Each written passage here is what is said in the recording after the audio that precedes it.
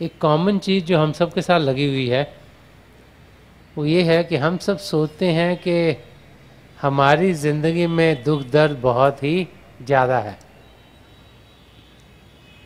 हम सोचते हैं शायद प्रभु ने दुखों का भंडार हमारी झोली में डाल दिया है। हम ये सोचते हैं कि औरों की ज़िंदगी तो बड़ी अच्छी है, लेकिन तकलीफ़ें हमारे साथ ही जुड़ी हुई हैं। दिल में बहुत से बार प्रभु को हम कोसते भी हैं कि हम तो चाह रहे हैं कि हमें कोई शारीरिक तकलीफ़ ना हो, लेकिन हो क्यों जाती है। हम चाह रहे हैं कि हमें कोई मानसिक तकलीफ़ ना हो, लेकिन हो जाती है। हम चाहते हैं कि हमारे रिलेशनशिप सबके साथ अच्छे हों, लेकिन होते नहीं।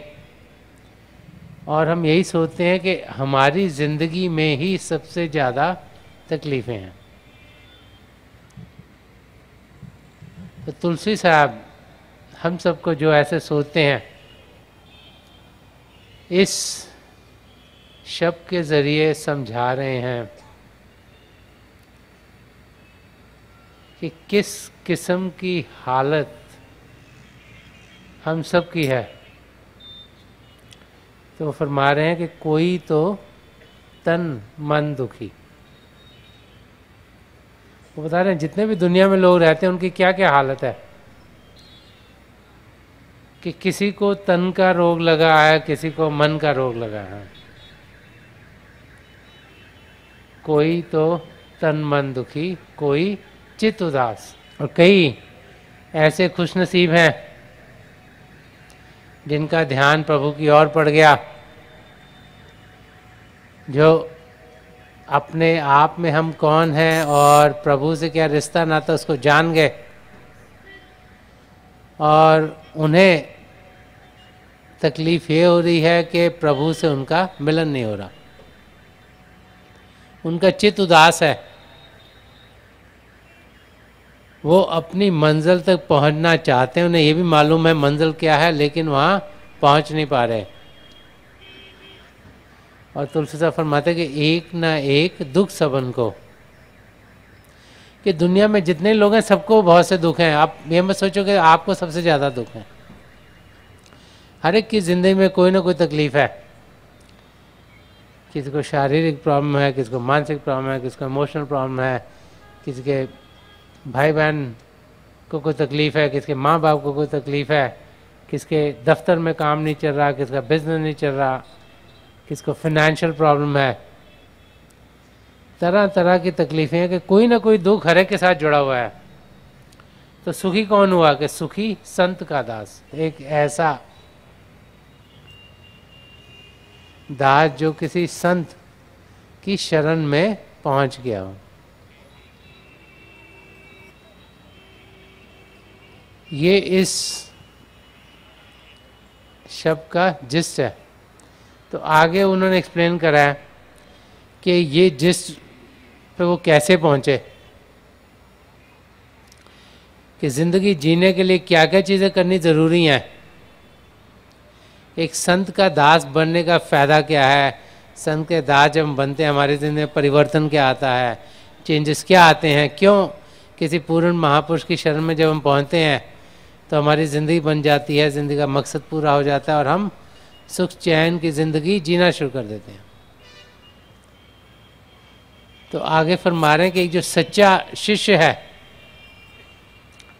उसकी ज़िंदगी कैसी होनी चाहिए। हम सब कहने में तो सब कहते हैं हम बहुत सच्चे शिष्य हैं, हम बहुत अपने सदगुरु का कहना मानते हैं, हम बहुत वो करते हैं जो हमें बताते हैं, लेकिन करते क्या अपनी मन मर्जी। हम करना वो चाहते हैं जो हमें अच्छा लगता है, हम चीज़ें वो करते हैं जो हमारा मन हमें चाहता है कि हम करें। कोई कोई होता है जो कि सच्ची तरीके से अपनी ज़िंदगी गुजारता है, जो अपनी ज़िंदगी ऐसी बनाता है जैसे एक सच्चे इंसान की होनी चाहिए। तो यहाँ पर तुलसी साहब आगे फरमा रहे हैं कि तुलसी या संसार में 5 रतन है सार। वो कह रहे हैं ये जो संसार है जिसमें हम जी रहे हैं, ये 5 जूल्स हैं, 5 रत्न हैं, 5 ऐसे रत्न हैं जो हमें अपनी मंजिल तक पहुंचाएंगे। उन्हें हम ग्रहण करें, उन्हें ज़िंदगी में ढालें, तो फिर हम देखेंगे कि हम अपनी मंजिल तक ज़रूर पहुंच जाएंगे। तो फरमा रहे हैं कि तुलसी या संसार में 5 रत्न हैं सार। साध संग, सद्गुर शरण, दया दीन उपकार। के तुलसी या संसार में 5 रत्न हैं सार, साध संग, और दूसरा है सद्गुर शरण, सदगुरु की प्रोटेक्शन में आना। सदगुरु की शरण में हम कब पहुंचते हैं? जब वो हमारी आत्मा के रखवाले हो जाते हैं।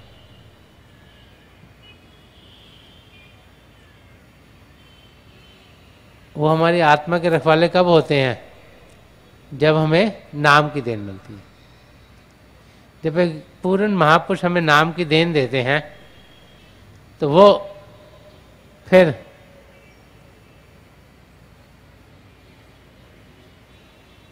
हमारे अंदर यहाँ शिव नेत्र पर जाकर टिक जाते हैं। वो अपनी कमाई का कुछ हिस्सा हमें देते हैं, हमारे शिव नेत्र को खोलते हैं, 10वें द्वार को खोलते हैं, ताकि हम अंदर की दुनिया में जाने के लायक हों।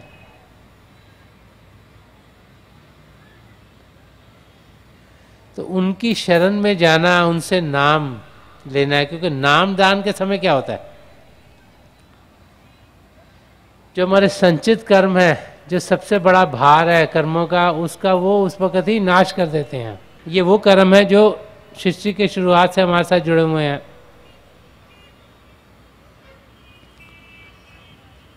जो प्रलब्ध कर्म है, जिसको फेट कर्म कहा जाता है, जिस पर हमारी ये जिंदगी निर्भर है, उसमें वो हमारे मददगार हो जाते हैं।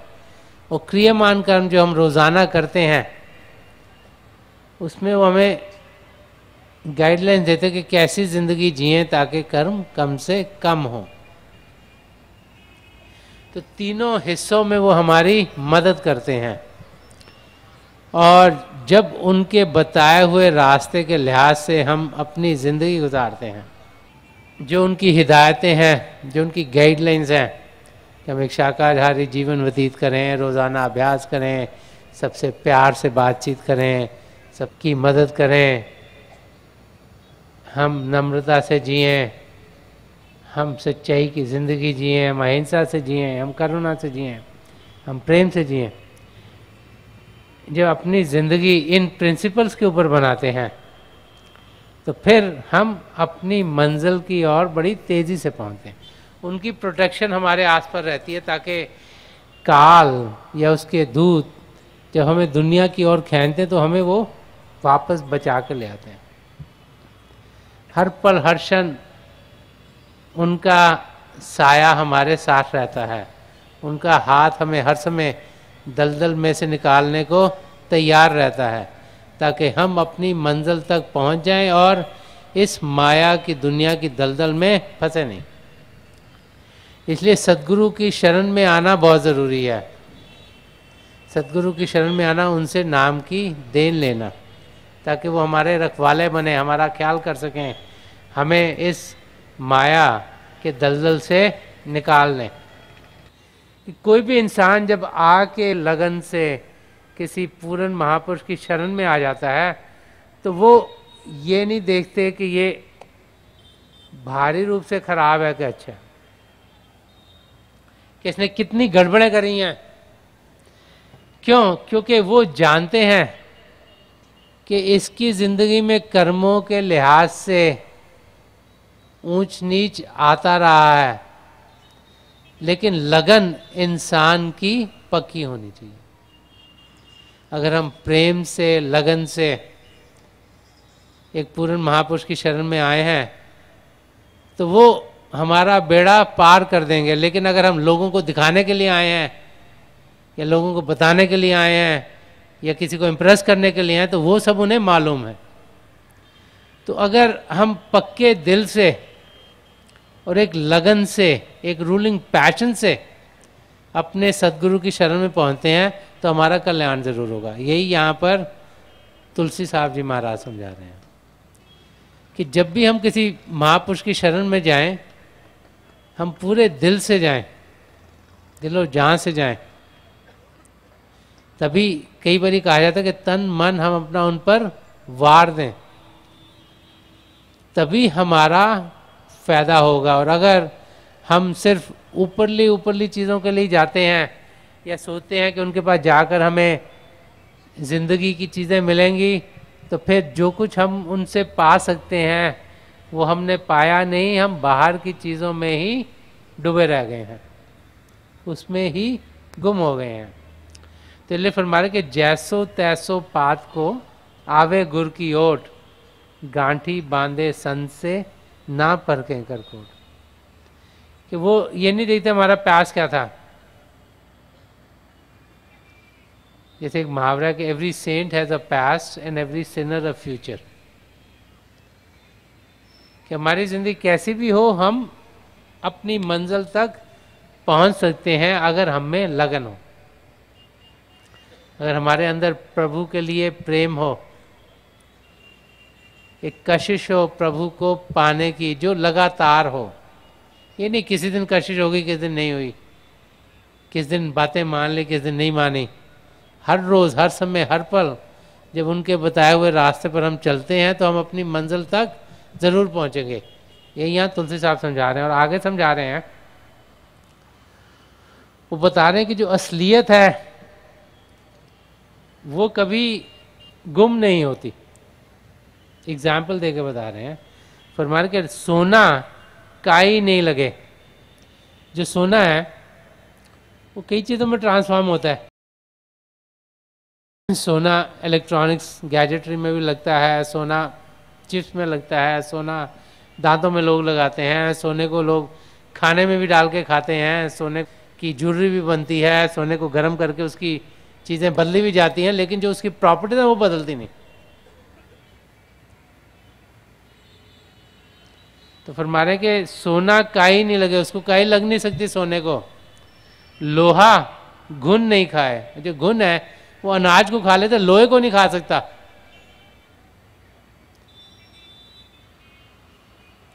और आगे फरमा रहे कि बुरा भला जो गुरु भगत कभो नरक ना जाए। कह रहे एक पूर्ण महापुरुष का जो भक्त हो गया, चाहे वो बुरा है चाहे वो भला है, दुनिया की नजरों में कभी नरक नहीं जाएगा। बहुत सी बारी हम लोग जब उन लोगों को देखते हैं जो महापुरुषों के अंग संग हैं, तो कई बार सोचते हैं ये तो इंसान अच्छा नहीं है, ये कैसे इन महापुरुष के आसपास है। हमें भूल जाते हैं कि महापुरुषों की नज़र हमारी रूह के ऊपर है, रूह को उभार दे रहे हैं। वो चाहते हैं कि हमारे अंदर प्रेम जागृत हो, लेकिन कर्म सबके अलग अलग हैं। उनकी नजरे कर्म हम पर पड़ेंगी तो जो मन माया के पर्दे हमारी आत्मा पर पड़े वो हटेंगे, जो तकलीफें हमारे साथ हैं दूर होंगी। अब हॉस्पिटल में जाओ तो जनरल वार्ड होते हैं, फिर इमरजेंसी के वार्ड होते हैं। जिसको बहुत तकलीफ है, किसको एक्सीडेंट बड़े, उसको फटाफट डॉक्टर मिलता है। जो थोड़ी बहुत बीमारी से आते हैं उसको कहते हैं हाँ बैठो अभी मिलेंगे डॉक्टर साहब आपको। तो जिनको तकलीफ ज़्यादा है उनका ऑपरेशन जल्दी करना पड़ता है, और इसीलिए कई बारी वो आत्माएं जिनके साथ बहुत ज़्यादा कर्म बने हुए हैं, उनका बेड़ा पार करने के लिए महापुरुषों की नज़र कर्म उन पर ज़्यादा होती है। जब हम किसी महापुरुष को देखें तो हम ये ना देखें कि उनके अंग संग जो लोग हैं वो क्या कर रहे हैं। हमने अगर कुछ पाना है तो हमने उस महापुरुष से पाना, उनके अंग संग से लोगों से नहीं पाना। वो तो सारे मरीज हैं, तो खुद ठीक होने आए हैं। और सारे अच्छे होते तो ऊपर ही बैठे होते, यहाँ के क्या करना था? उनके सबके कर्म जुड़े हुए हैं, इसीलिए वो कर्मों को कटवाने के लिए आए हैं। और हमारे भी कर्म जो जुड़े हुए हैं हमारे साथ, उनका निर्वाण तब होगा जब उनकी नजर करम हम पर पड़ेगी। तो यहाँ पर हम यही समझा रहे हैं कि जैसे असलियत, जैसे सोने को काई नहीं लग सकती और लोहे को घुन नहीं खा सकता, जो एक भगत, एक पूर्ण महापुरुष का हो, जो सच्चा भगत हो, खाली कहने में ना हो, जो सच्चे तरीके से भगत हो, वो कभी नरक में नहीं जा सकता। क्यों? क्योंकि महापुरुष समझा गए हैं कि जो एक पूर्ण महापुरुष की शरण में आ गए वो अपनी मंजिल तक जरूर पहुंचेगा। जिसे एक पूर्ण महापुरुष से नाम की देन मिल गई है, वो अपनी मंजिल जो हमारी आत्मा का मिलाप परमात्मा से है, वो उसके लिए जरूर होगा। तो यहाँ पे तुलसी साहब जी भी हमें यही समझा रहे हैं कि हम जब नाम की देन लेते हैं तो अपनी जिंदगी ऐसी बनाएं जैसी महापुरुषों ने हमने समझाई हुई है। जब एक सच्चा भगत बनेंगे तो हम अपनी मंजिल तक जरूर पहुंचेंगे। और आखिर में फरमा रहे हैं कि दर दरबारी साध हैं, उनसे सब कुछ होए। वो कह रहे हैं जो प्रभु का दरबार है उसके दरबारी संत महात्मा है, वही हमें प्रभु से मिला सकते हैं, प्रभु के साथ जोड़ सकते हैं। कि दर दरबारी साध हैं, उनसे सब कुछ होए, तुरंत मिलावे नाम से, उन्हें मिले जो कोई। कि जो भी एक पूर्ण महापुरुष से मिलता है, उन्हें वो अपनी तवज्जो देकर नाम के साथ, शब्द के साथ जोड़ देते हैं। और यहाँ शिव नेत्र पर बैठ जाते हैं ताकि जब भी हम अंदर की ओर हों, हमें अंदर की दुनिया में खींच के ले जाएं। पिंड से अण्ड में, अण्ड से ब्रह्मांड में, ब्रह्मांड से पार ब्रह्म में, उसको पार करते सचखंड में। और जितने भी मन माया के पर्दे सबको हटाकर पहले हमारी आत्मा को अपने आप में लीन करें, जिसे सूफीज़्म में फिनाफिल शेख कहा जाता है। और फिर हमारी आत्मा को परमात्मा में लीन करा दें, जिसे सूफीज़्म में फिनाफिल्ला कहा जाता है, ताकि 84 लाख जिया जून से हमारा छुटकारा हो जाए।